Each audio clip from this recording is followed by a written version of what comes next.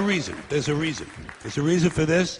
There's a reason education sucks, and it's the same reason that it will never, ever, ever be fixed. It's never going to get any better. Don't look for it. Be happy with what you got. Because the owners of this country don't want that. I'm talking about the real owners now. The real owners, the big wealthy business interests that control things and make all the important decisions. Forget the politicians. The politicians are put there to give you the idea that you have freedom of choice.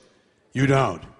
You have no choice. You have owners. They own you. They own everything. They own all the important land. They own and control the corporations. They've long since bought and paid for the Senate, the Congress, the state houses, the city halls. They got the judges in their back pockets. And they own all the big media companies, so they control just about all of the news and information you get to hear. They got you by the balls. They spend billions of dollars every year lobbying to get what they want.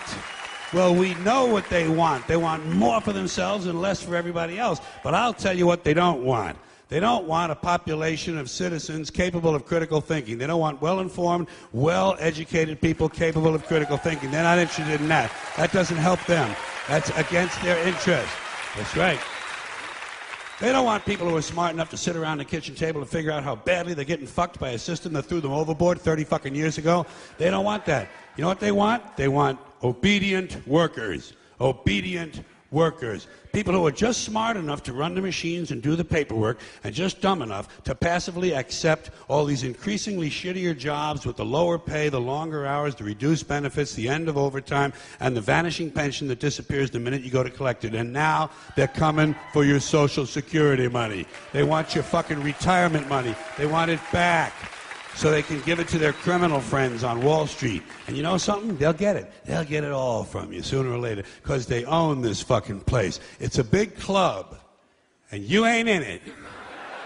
You and I are not in the big club. And by the way, it's the same big club they use to beat you over the head with all day long when they tell you what to believe. All day long, beating you over the head in their media, telling you what to believe, what to think, and what to buy.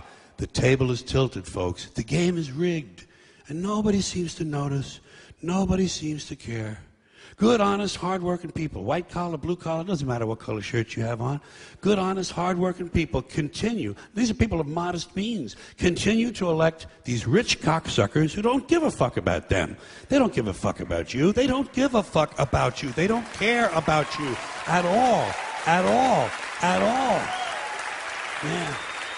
You know? And nobody seems to notice, nobody seems to care. That's what the owners count on, the fact that Americans will probably remain willfully ignorant of the big red, white, and blue dick that's being jammed up their assholes every day. Because the owners of this country know the truth. It's called the American dream, because you have to be asleep to believe it.